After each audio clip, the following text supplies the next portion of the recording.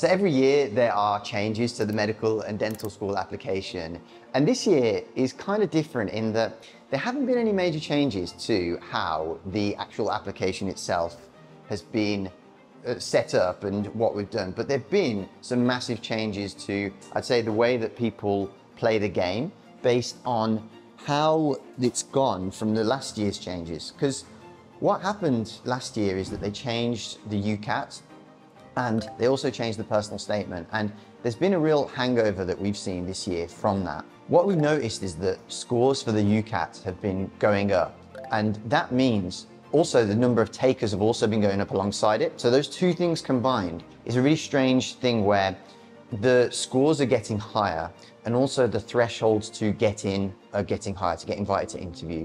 Interview this year is going to be more fierce and competitive than ever. And I think one of the things that I've noticed is that there seems to be this shift of people getting more and more complacent and then becoming more and more panicked from it. So what I see is that like people are leaving it till the summer to start all their application stuff and then getting overwhelmed and then performing badly and not getting in because of it. And we on the FutureDoc program, it's been a problem for us because we still have maintained a good success rate of getting students in, but we're finding it hard to keep up, to get people up to speed and help them understand how early they need to prepare.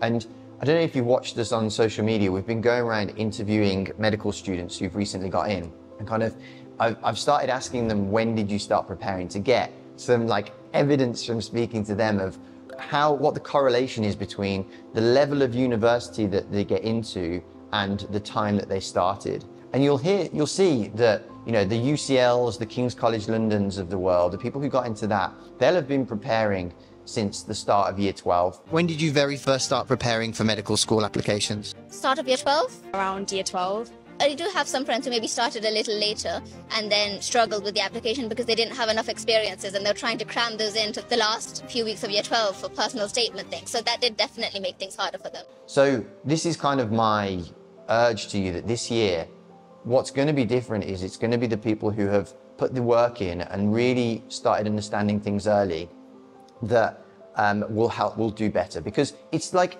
it's a virtuous cycle. The sooner people start, the more organized they are, the more work experience they'll get early on. That means that also not only do they have the knowledge, and that helps them kind of when they're looking at other things and when they're thinking about writing their personal statement, and even like the ethics of the SJT ethics section of the UCAT, these all kind of are compounded by how well they've done when they've started. The other thing is that what happens is if you leave things too late, they start dominoing into the next thing. So really when you should be thinking about your UCAT, if you haven't got your work experience squared off, then you'll start to be kind of worrying about that. And then it's like you should be really just focused on one thing when you focused on that and worrying about the other thing that you're not doing. And it becomes a bit of a scramble. And if you get to the stage of like March and even April and May, when you start to think about exams and you haven't started your prep and started thinking about these things, it really becomes a lot more stressful and it becomes a bit of an uphill battle. And at some point, people sacrifice. They can go into competitive medical schools or the hardest dental schools as well. They become out of reach because they've left it too late.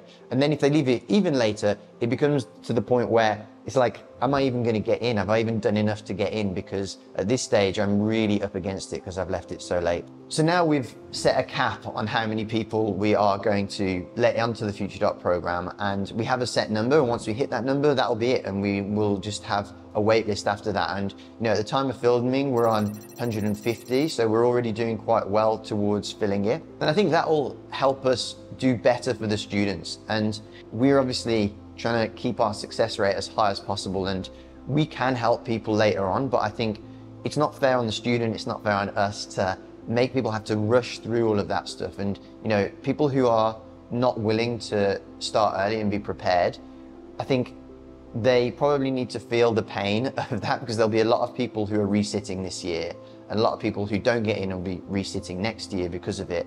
And I think sometimes we have to kind of help people understand that it's not a joke trying to get into medical school. The career is not a joke. You have to take it really seriously and you have to put in the effort if you really want to be within a shot. So I think this year will be a lot of learning from last year's mistakes when it comes to the general application, and how people going to realize that they need to, do everything right about their application. They need really good work experience. They need to take the UCAT seriously and put the time in that they need to get a score, because as I say, the more people take it, the number is actually accelerating. So there was an increase of about 2,000 from the year before last year. This year there's an increase of 4,000 from the year before that. So not only is it going up, the rate of increase is accelerating as well. So that means that, like, if you're in the top decile, whereas it was maybe 3,000 people in that top decile, now it's 4,000 people. Not quite those numbers, but just to illustrate.